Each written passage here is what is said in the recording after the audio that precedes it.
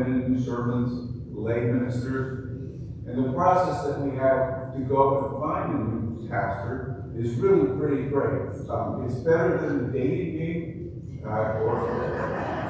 or any dating website, because the process involves taking a survey of everybody in the congregation, assessing what are our needs, and then matching up pastors who will work really well with us, so they can be with us, grow with us as we go forward. In the meantime, we have a lot of other people to come in and give sermons and work with us, and we'll get to know a lot of people. And there's some people coming to do services for us who are really excellent, very outstanding pastors who are going to come and help us out while we're going through this process. So we are going to get a pastor who will cherish our abundance, join in our growth and our reformation. And during the transition, we'll be blessed with wonderful sermons from talented pastors and lay preachers. While we wait and prepare for a new pastor, we invite you to participate fully in the vibrant life of the congregation and join us in prayer as we continue to serve God and God's people. Today, our lay preacher is Roderick Sinclair. The Holy Spirit calls us together as the people of God. The grace of our Lord Jesus Christ, the love of God, and the communion of the Holy Spirit be with you all. And also with you. Come to worship. Welcome to worship today, guests and members. We are glad to have you here with our Faith Lutheran Church community. This is the day that the Lord has made. Let us rejoice. Our first announcement, I'm going to invite Diane Keepy to make an announcement.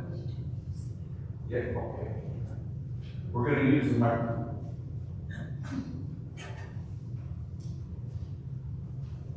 Good morning. Good morning. I'm Diane Keepy, Mary Ann Folio Whitford, and Papa Harold Whitford are my folks.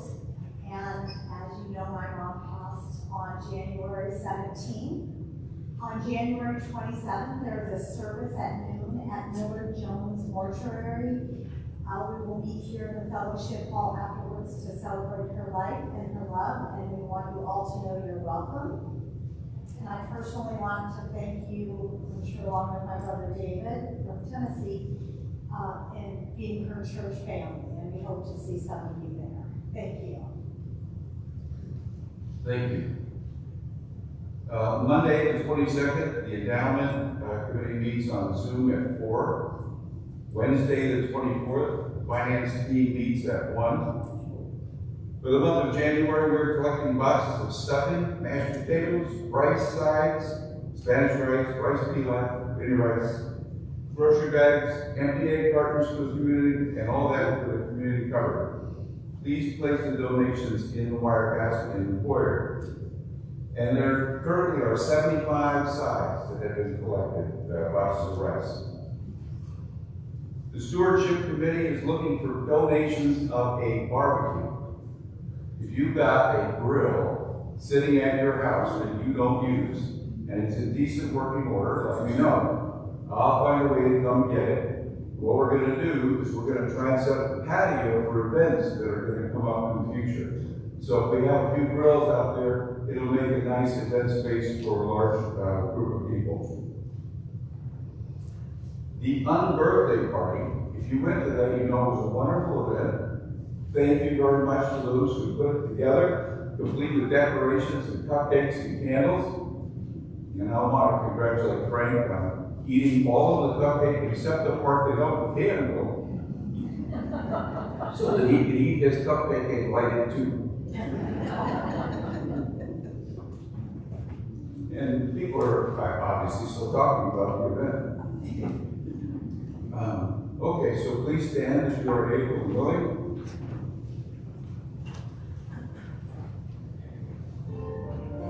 Blessed be the Holy Trinity, one God who forgives all our sin, whose mercy endures forever. Amen. Amen.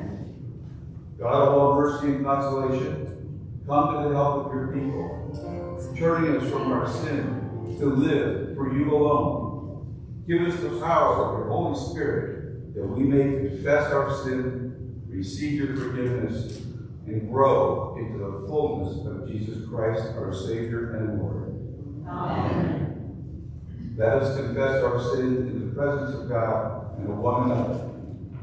Gracious God, have mercy on us. We confess that we have turned from you and given ourselves into the power of sin. We are truly sorry and humbly repent. In your compassion, forgive us our sins, known and unknown, things we have done and things we have failed to do. Turn us again to you and uphold us by your Spirit, so that we may live and serve you in newness of life. Through Jesus Christ, our Savior and Lord. Amen. God, who is rich in mercy, loved us even when we were dead in sin, and made us alive together with Christ. By grace, we have been saved. In the name of Jesus Christ, our sins are forgiven. Almighty God, strengthen us with power through the Holy Spirit, that Christ may live in our hearts through faith. Amen. Now please join us in hymn number 661 in the book, the gathering song, I Love to Tell the Story.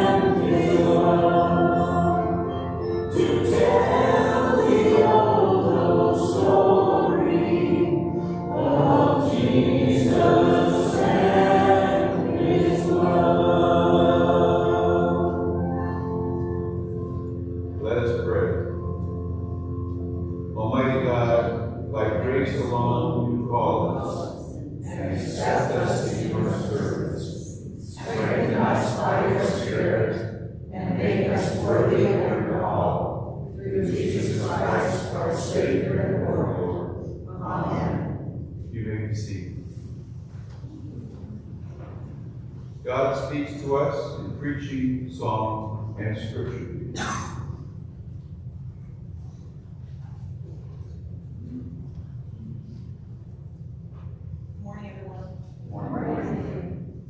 First reading this morning is from the book of Jonah, beginning in the 3rd chapter. The word of the Lord came to Jonah a second time, saying, "Get up, go to Nineveh, that great city, and proclaim to it the message that I tell you." So Jonah set out and went to Nineveh, according to the word of the Lord. Now Nineveh was an exceedingly large city, a 3 days' walk across. Jonah began to go into the city, going a day's walk, and he cried out, 40 days more, and Nineveh shall be overthrown. The people of Nineveh believed God, and they proclaimed a fast, and everyone, great and small, put on sackcloth. When God saw what they did, how they turned from their evil ways, God changed his mind about the calamity that he had said he would bring upon them, and he did not do it. The word of the Lord. Thanks be to God. We will read Psalm 62 responsibly. For God alone I wait in silence. Truly, my hope is in God. God alone is my rock and my salvation, my stronghold, so that I shall never be shaken. In God is my deliverance and my honor. God is my strong rock and my refuge. Which trust in God always, O people. Pour out your hearts before the one who is our refuge. Those of high degree are but a fleeting breath. Those of low estate cannot be trusted. Placed on the scales together, they weigh even less than a breath. Put no trust in extortion. In robbery take no end to pride. Though wealth increase, set not your heart upon it. God has spoken once, twice I have heard it. That power belongs to God. Steadfast love belongs to you, O Lord, for you repay all according to their deeds. Amen. Our second reading is from Paul's first letter to the Corinthians, beginning in the 7th chapter. Brothers and sisters, the appointed time has grown short. From now on, let even those who have wives be as though they had none, and those who mourn as though they were not mourning, and those who rejoice as though they were not rejoicing, and those who buy as though they had no possessions, and those who deal with the world as though they had no dealings with it. For the present form of this world is passing away. Word of God, word of life. Thanks be to God. Please stand if you're willing and able for the reading of the gospel.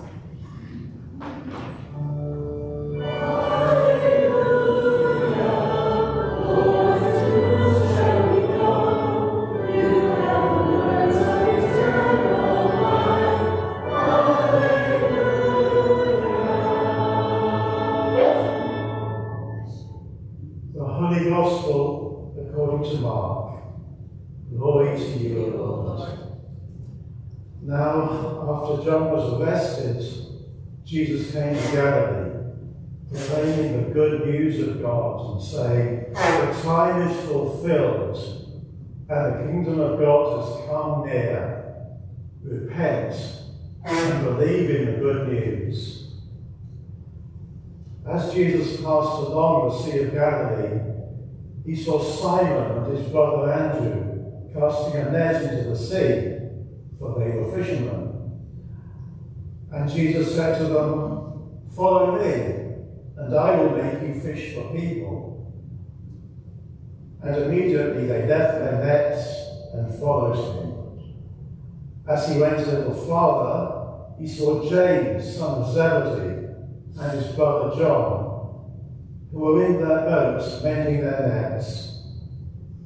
Immediately he called them, and they left their father Zebedee in the boat with the hired men and followed him. The Gospel of the Lord. Praise to you, O Christ. In the name of the Father, and of the Son, and of the Holy Spirit. Amen. Please be seated.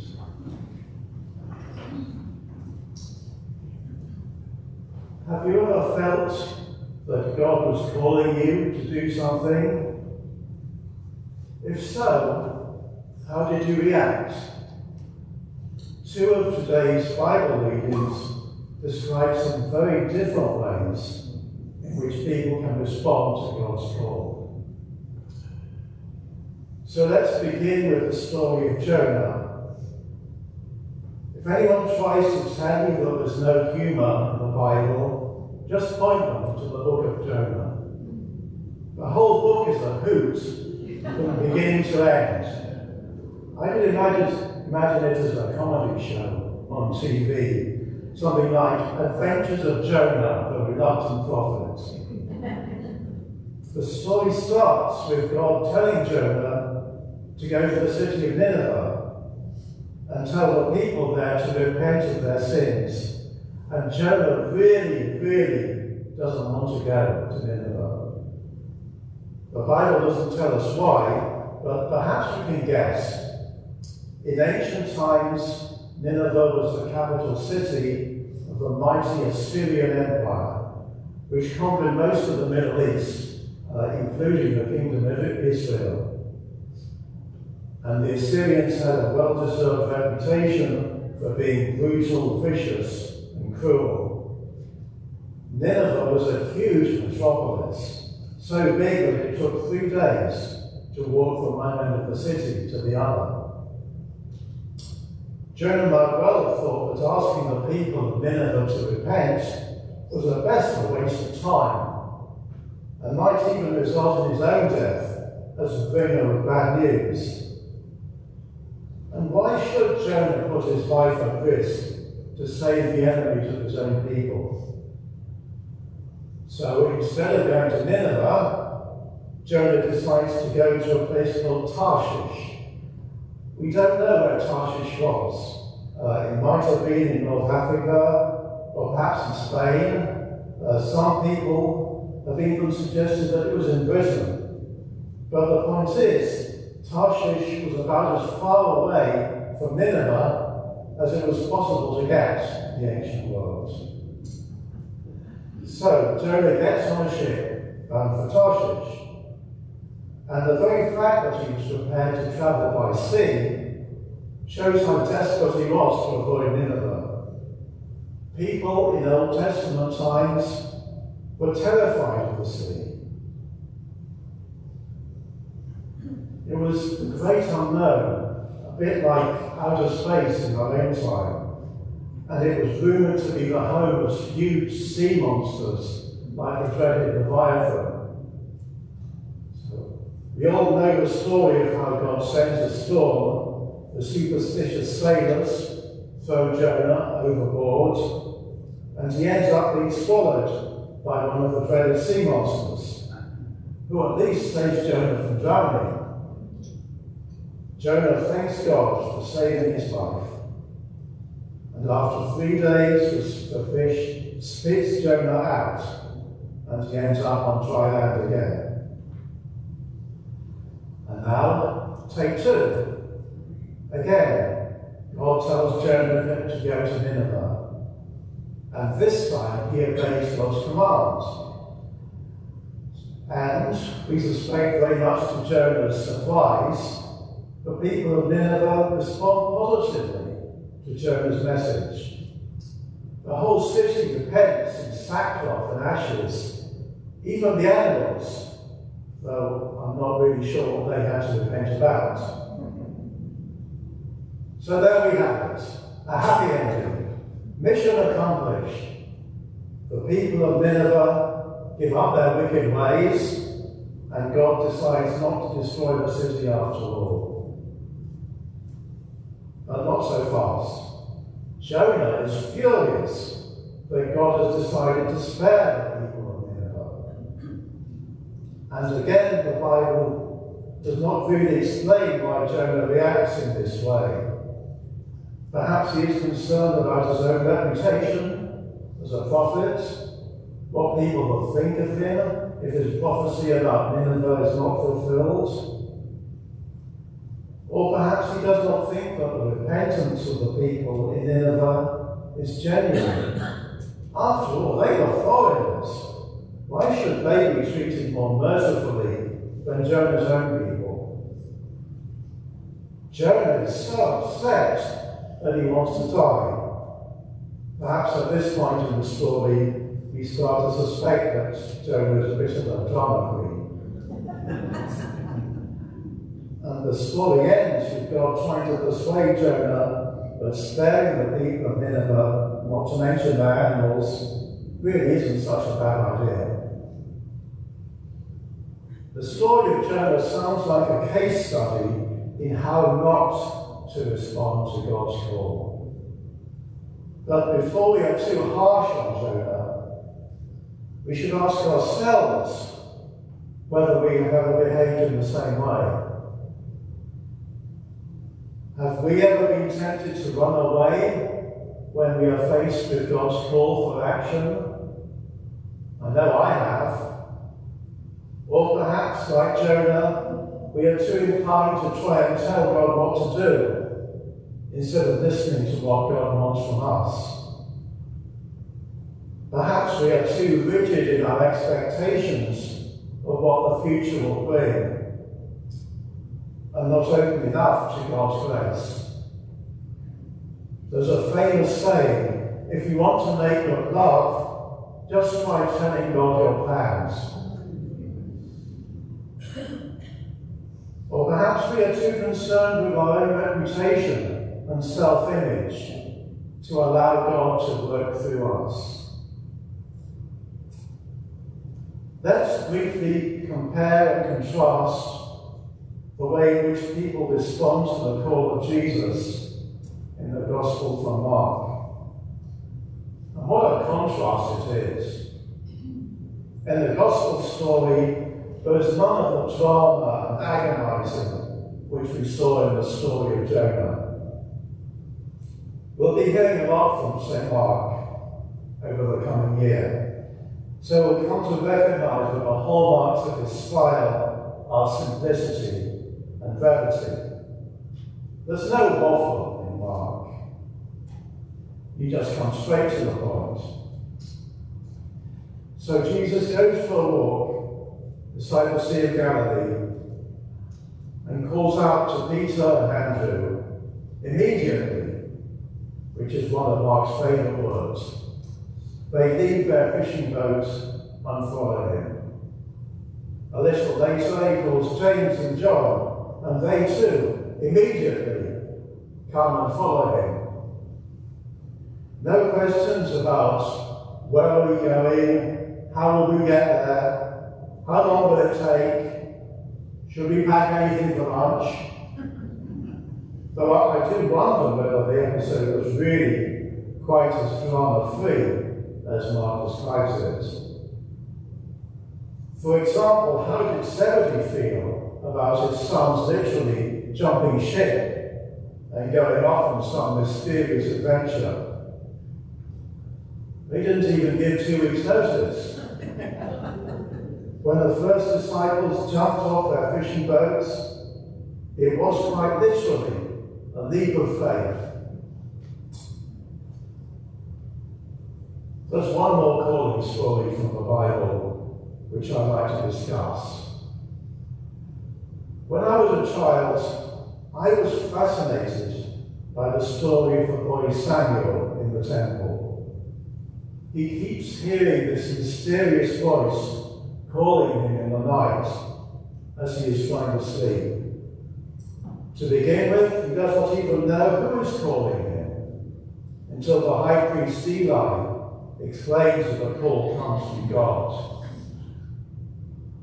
And so Samuel waits patiently for God to call again.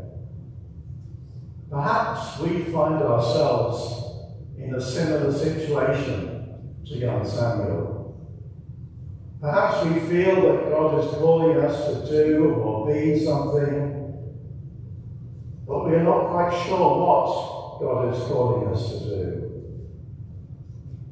In the words of Martin Luther, it is most certainly true that each of us has a call from God.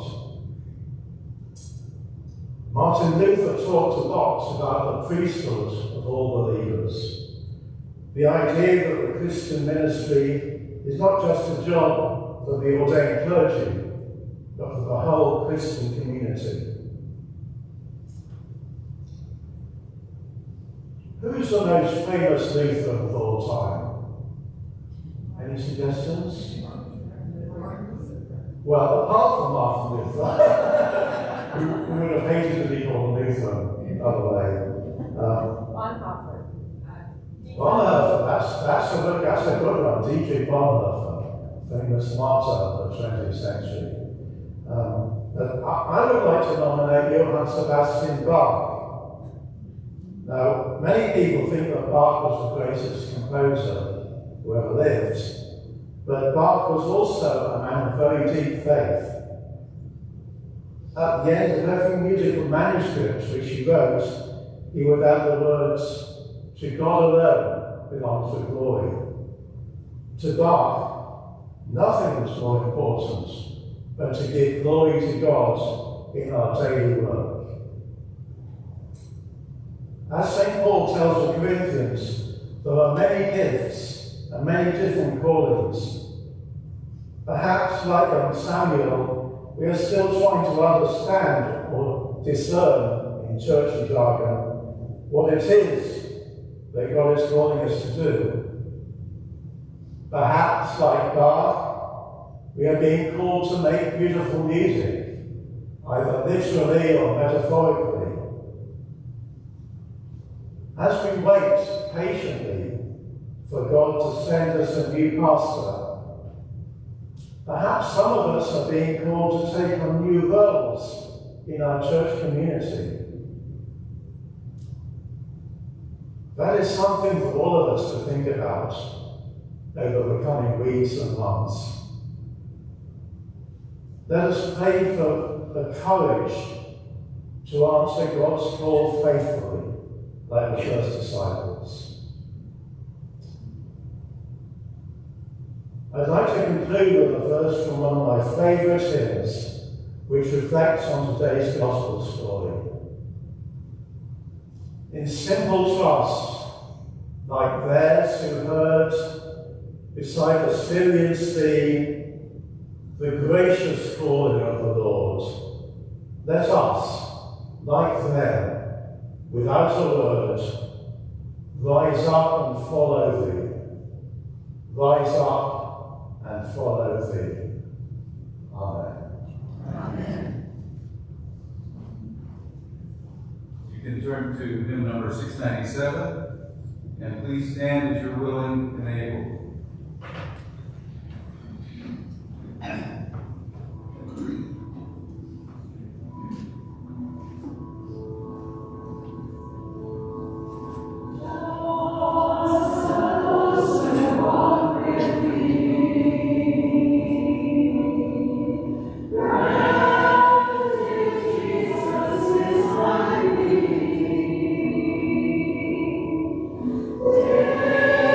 Dear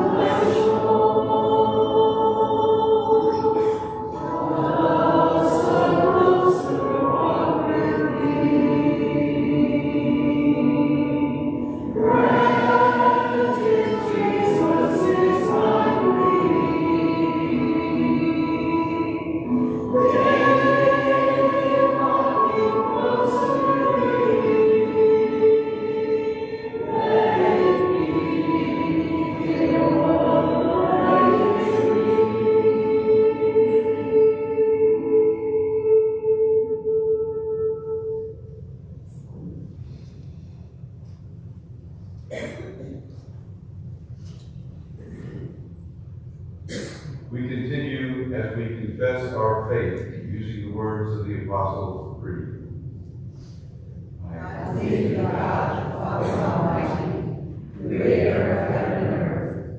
I believe in Jesus Christ, God's only Son, our Lord, who was conceived by the Holy Spirit, born of the Virgin Mary, suffered under Pontius Pilate, was crucified, died, and was buried.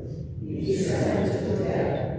On the third day he rose again. He ascended to heaven. He is seated at the right hand of the Father, and he will come to judge the living and the dead. I believe in the Holy Spirit, the Holy Catholic Church, the communion of saints, the forgiveness of sins, the resurrection of the body, and the life everlasting. Amen. You may be seated.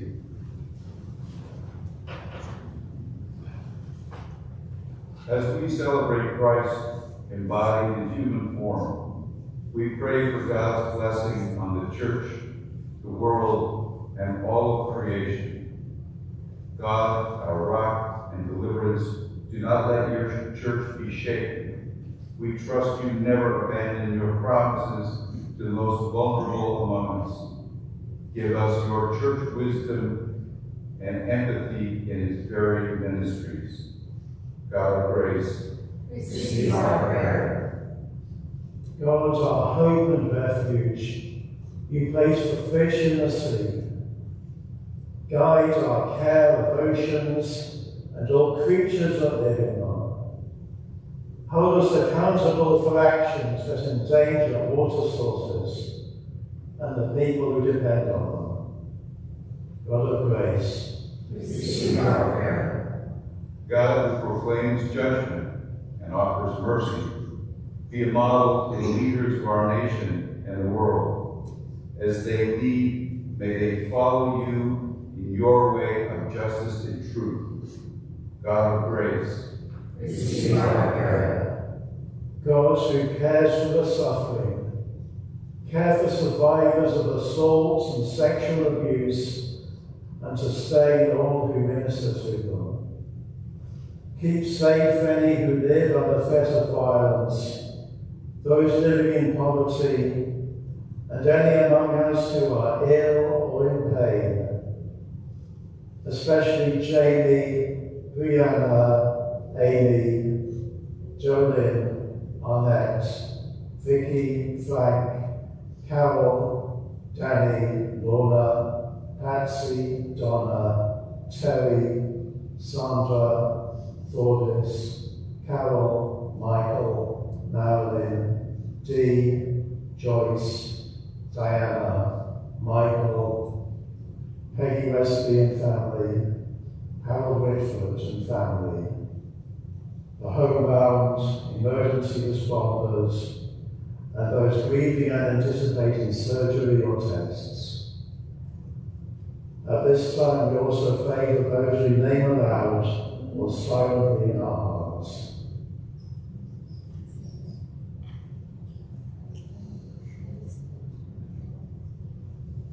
For peace in the Holy Land of Ukraine. God of grace, receive our prayer. God of resurrection and new life, as the first disciples shared the good news, empower us and this faith community to be open to your call. When we are uncertain of your call, assure us. When we have strayed from your ways, redirect us. God of grace, receive our prayer. God who held the saints against your tender bosom, we trust you welcome them into your care. Comfort those who grieve, even as we place our hope in your salvation. God of grace, receive our prayer. Knowing the Holy Spirit intercedes for us, we offer these prayers and the silent prayers of our hearts in the name of our Savior, Jesus Christ. Amen. The peace of Christ be with you always. And also with you. Let us share the peace with one another.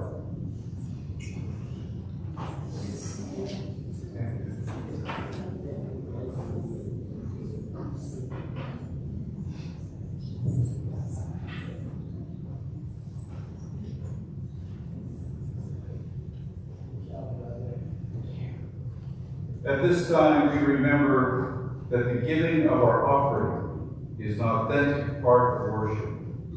Whether you give of your time, your talents, or your treasures, a combination of them, or are still discerning how you can give to God's beloved community, thank you so much for all the ways you give and help to make the ministries of this church possible.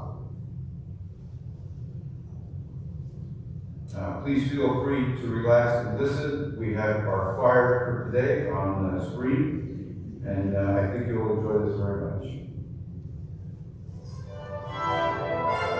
Thank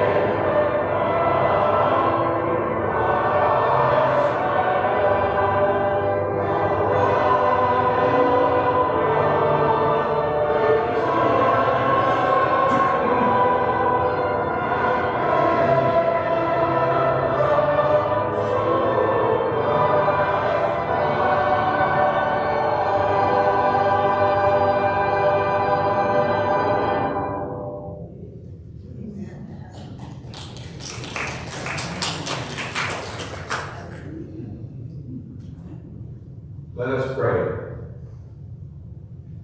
Praise and thanks to you, Holy God, for by your word you made all things.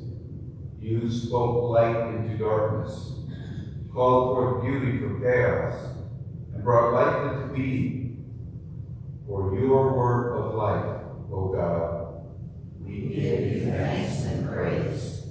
By your word you called your people Israel to tell of your wonderful gifts, freedom from captivity, water on the desert journey, a pathway home from exile, wisdom for life wisdom for life with you. For your word of life, O God, we give you thanks and praise. Through Jesus, your word made flesh, you speak to us and call us to witness. Forgiveness through the cross, life to those entombed by death, the way of your self-giving love. For your word of life, O God, we give you thanks and praise.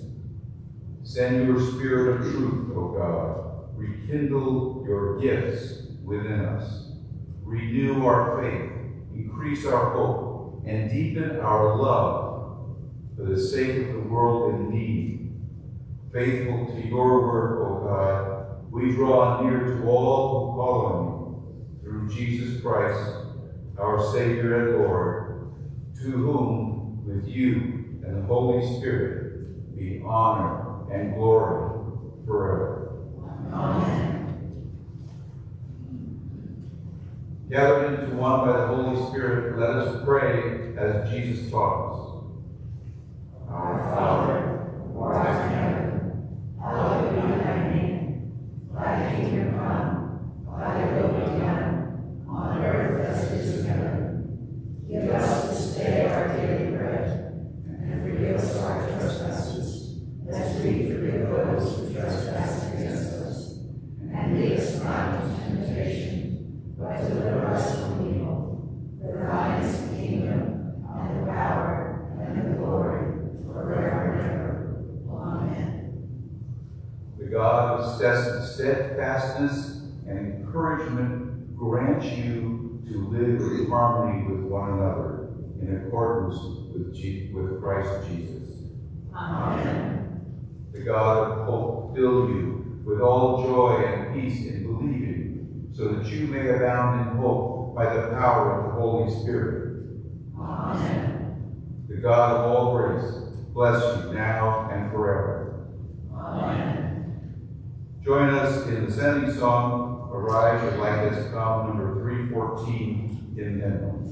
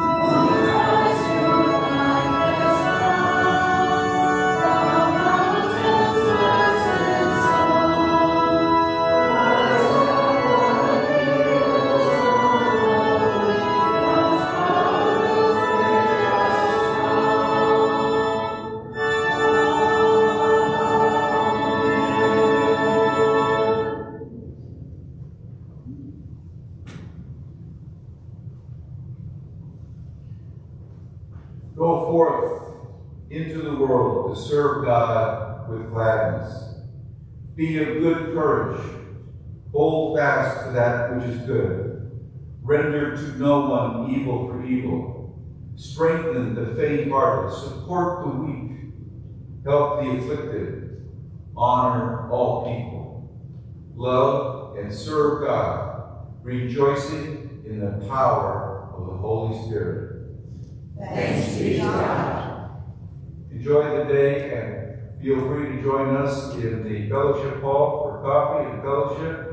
And if you're new, we'll have some people from the council who will be glad to talk with you on your way out and say hello and answer any questions you may have. Thank you so much. Amen. Amen.